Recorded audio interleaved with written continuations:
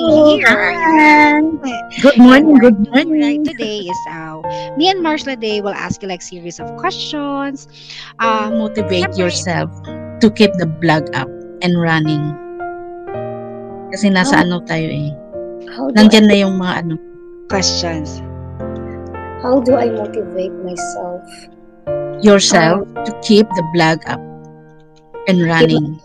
yes, this is I love live streaming. I love helping people to grow their channel. When I see that, it keeps me going to do more of blogging myself. That feeds me to continue on my blogging world, because there's a lot of people depending on my live streaming to grow their channel. But I need to be, as a teacher, I need to be, if I'm going to be a teacher of a lawyer, I have to be expert of a lawyer myself, Of course, definitely. right? And so Keep people a are determination.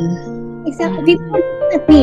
How could I be a live streamer if I don't have any single video in my video itself, in my channel? Your channel, yeah, I agree. I learn how to upload shorts if I cannot even teach people how to upload shorts video. How Totoo. could I make money if I cannot even teach people how to make money in YouTube? I have to experience all those things. And what fits me is I like to see people grow their channel to have extra income. It's not for myself, the income, but to see these people making money out of YouTube. There is potential in YouTube. We just have to dig into it and finish the pros. Okay, we finished the disadvantage and then the pros. Thank you, Marslade, for that question. The pros is ease of management. You can upload video organically, no editing. You can upload. Eto, done, boom. Then you have views. That's ease of management. And of course, free hosting. Website hosting is very expensive, but YouTube give us the free hosting. So thank you, YouTube. And then of course, traffic generation. Once you upload your video, boom, you have viewers. So that's the advantage of YouTube in the blogging. You are not stepping on anyone's toes. Diba? Just go for it. Diba? Just do what would make you happy. I think parang if you wanna leave, go ahead and leave. But do not, step on anyone's toes or do not parang badmouth anyone. Diba? If you opted to leave, just leave with, parang lagi sa graceful exit. Diba? Yeah. Ngayon, kung halimbawa, diba? Kung halimbawa, peaceful exit and you don't burn the bridge behind you. yes, that's important. We can never tell what would happen in the future. So, Yes, correct. if in the event that you chose to leave, diba, I think that's something that we should take note na. Do not burn bridges. No? That's the magic word for today, Marshall Day, right? Do not Yeah, burn correct. bridges.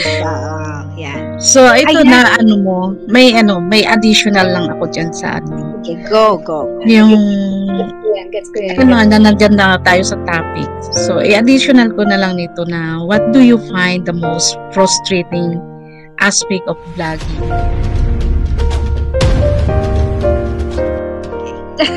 Open channel. May napapansin ako sa gilid ni Pinay Live USA. Mukhang ano ba yan? Silver? Wow, oo So, nga. Yung napapansin na mayroon ka na yan. So, ito na. How does it feel getting the silver button? Ayan. Finally, ganun. Deep breath. Nagsarap pakinggan ang silver button. Congratulations. Congratulations! Pinay Life USA for Payan. Presented to Pinay Life USA. And grabe. I feel so good because I feel so relieved because at least natapos na rin ang mga haka-haka. So Okay. this is it. Yeah. So this is for you all. Yeah. Parang Wow, okay. best birthday gift, no? Kaya, And I never even thought about it because I'm just looking for Christmas, New Year, and Valentine's. So aside from that, what are the challenges that you have encountered being a blogger? The challenges is too many. Habang inaantay mo yung silver button mo, yung mga challenge mo. Yeah, everybody knows I got demonetized. Everyone, any bloggers can be demonetized anytime. So those is one of those disadvantages.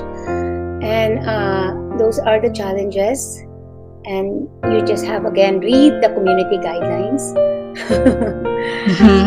It's not fun because a lot of people will not be on your side when you're sad. A lot of people will put you down. The more you're down, the more people will put you down. So, yun ang pinaka-challenges. But the best thing of all the challenges is you meet those people who are really true with you. So there's challenges. Pushing you up. Yeah, push you up, that never leave you by your side kahit na you feel already down and you feel like you don't deserve your friendship. They still stay with you. So those are the people. And then it makes the friendship stronger. You know these people that help you are really true. So but then, yeah, those are the challenges. And of course, challenges is a lot of work. Being blogging is a lot of work, a lot of touching people in every walks of life. You know? Ito na. So from the frustrating and you got the challenges. So how blogging changed your life? Wow. Wow.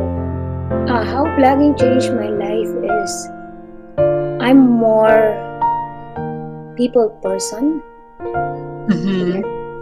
I always said to myself, I love customer service, but the blogging world have different customer service. It's just tough audience. Sabi nga nila, you cannot please everyone. Exactly. Yes. So I like people person that changed me and the way I look into everyone around the world. Because the thing too is, I've been here when I was 26 years old. I just have different perspective on people. I'm just so tough. I got changed my mind, but then I did the YouTube community. I'm more now going back to helping strangers in the Philippines that I didn't even know. I didn't even met them. You see, and then before I just I don't know people. Why would I help? Why would I do this? But now I'm like, wow, I'm helping strangers. I'm helping people. So basically, diba, una, it changed your perception. Ay, parang, first is, vlogging changed your life in a sense that you are more of a people. Yes. Diba? That's from the start na nag-pandemic, itong ng lalo na frustrated ka, yung lalo na broken heart, yun lahat. Sabi ko, ito nga ang gawin ko para ma-explore yung sarili ko, para lumipad din yung utak ko na hindi nakafocus sa iisang tao. And I would commend that is my change. That's the reason. That's something that changed your life. I would like comment. I like. So that's why I got a strong, hindi ako naging mahina. So dito lang ako kumuhugot ng lakas. And I would like to commend YouTube for their creativity in making this parang channel kasi they really help a lot of people, to be honest, especially during yung pandemic, diba? Yung pandemic, sobrang dami na ito yung naging naging avenue nila, right? Naging parang tambayan na nasa atin lahat. Mai-share natin sa tatlo. So, what advice can you share to the new blogger? Pero let's start with them muna dahil si Pinay having the silver si Pinay Life USA. Doon wala start muna. ano yung advice mo doon sa mga vloggers? But Yes. maybe si Marsla Day can give like a tip about the new vloggers. Pero ikaw si Pinay, gusto ko mag-focus siya Ayan. sa what can you say about, or what advice can you share sa mga vloggers? From the start na nakakuha ka ng silver button, hanggang ngayon naging success ka, so anong advice mo sa mga? Ma-advise mo sa kanila. Pinatulad ko na nag-uumpisa. Don't be sensitive. Yeah, there you go. Don't be sensitive. Lagi ko naririnig yan, don't be sensitive na yan kay Pinay. For the politicians, politicians have all this negative this here and there. But just keep going. And if you really want to do it, and just stay focused on what you want. As long as wala tayong naapakan tao, I think that's my advice to vloggers. And be patient talaga. Additional ko lang ng konti lang.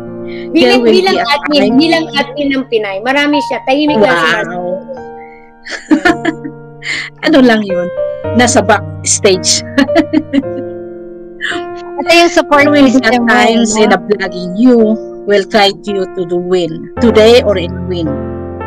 So, baka bukas, ma-fail ka ng tomorrow, pero bukas, maging success ka. Pero yung gaya ng sabi ni Pinay, be patient always. But that doesn't mean that you should stop. Huwag nga magtitigil. So, I don't know that ever honestly had the best of advice. But the purpose is enjoy the moment when you're creating the video. Ayan lang po ang enjoy lang po. Hindi natin ipe-personal, pero personal natin pag maganda. I agree. I couldn't agree more. Gusto ko yan. Naging gusto ko yan na huwag masyadong personalin. Totoo yan. Yes. Huwag natin ipe-personal pag yung mga bads, mga toxic. Ang gusto natin i-personal yung good things. Para maging inspiration lahat ng madlang people. Anong po yung mga new vloggers? Keep patient and keep posting and keep creating videos. Yun lang po. Yes. Totoo din yan. Keep posting From videos. Marsla Day, bago si Pinay yung last, final word. Wala na akong ifa-final. Basta thank you so much and congratulations for the silver button. And advance happy birthday on coming May 18. Nagising na ang pogi ko. Hello! Ayan, So much, Queen Raya and Mamo and Pinay Life. Happy birthday. Love you guys. Thank you.